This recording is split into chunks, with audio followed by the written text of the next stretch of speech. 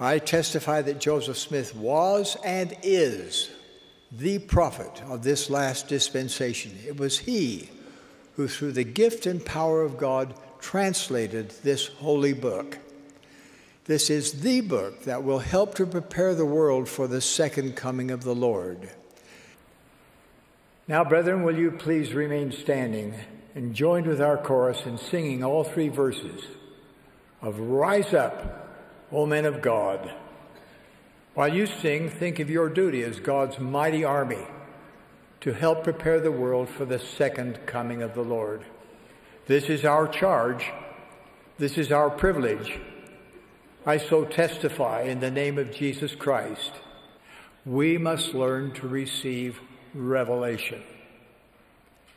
Our Savior and Redeemer Jesus Christ will perform some of his mightiest works between now and when he comes again. We will see miraculous indications that God the Father and his Son Jesus Christ preside over this church in majesty and glory. But in coming days, it will not be possible to survive spiritually without the guiding, directing, comforting, and constant influence of the Holy Ghost. My beloved brothers and sisters, I plead with you to increase your spiritual capacity to receive revelation.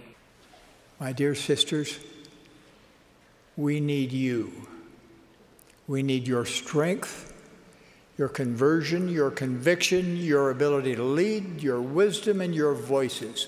We simply cannot gather Israel without you.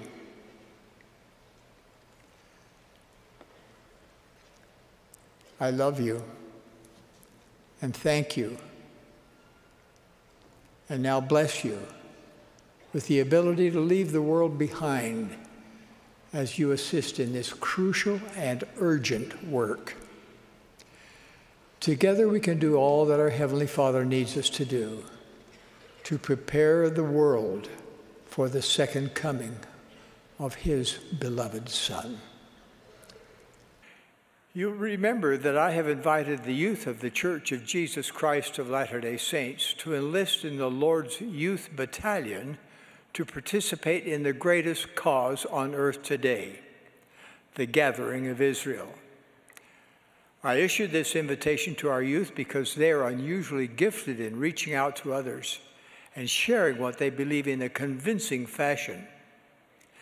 The cause of the gathering is an essential part of helping to prepare the world and its people for the second coming of the Lord. Let me be very clear about this. If the world loses the moral rectitude of its women, the world will never recover. We Latter-day Saints are not all of the world. We are of covenant Israel. We are called to prepare a people for the second coming of the Lord. Of course, the crowning jewel of the restoration is the Holy Temple. Its sacred ordinances and covenants are pivotal to preparing a people who are ready to welcome the Savior at his second coming. Now, as we contemplate this significant time in the history of the world, and the Lord's charge to gather scattered Israel in preparation for the second coming of Jesus Christ, we, the First Presidency and Council of the 12 Apostles, issue the following proclamation. Its title is The Restoration of the Fulness of the Gospel of Jesus Christ, a bicentennial proclamation to the world. We testify that those who prayerfully study the message of the restoration and act in faith will be blessed to gain their own witness of its divinity and of its purpose to prepare the world for the promised second coming of our Lord and Savior, Jesus Christ. The Lord is gathering those who will choose to let God be the most important influence in their lives.